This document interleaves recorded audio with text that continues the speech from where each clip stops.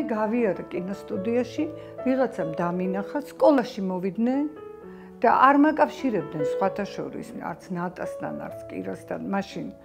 მე ვიყავი 12 წლის, რო გადამიღო ნიკოლოზ პიპინაშვილმა. მაიკოვსკი იწყებოდა ასე. თავარი ფილმი არის ჩემი, ერთი ცის ქვეშ, ლანა ღოღბელის ფილმი, ნოველა მტრედები და იქ მართლა ნანას ხელა ვიყავი. და ეს ფილმი იყო, იცით, როგორ გავითავისე. აი კინო რას გიშვება, იცით? აბსოლუტურად სულ მოლოდინში ხარ. აი ესე კი არა, რომ წამებული ხარ და ნერვიულობ, მაგრამ სულ რაღაცა მოდიოდა, იცით, ამ დროს. ხატომ არაფერს არ მეუბნება. შეიძლება ადამიანმა, აი სიტყვით შეიძლება გაგანადგუროს. მე მეუბნებიან შენ რო სადღაც ფრინავო. და მე არ შეიძლება ფრინავ, კაცო და ცუდია.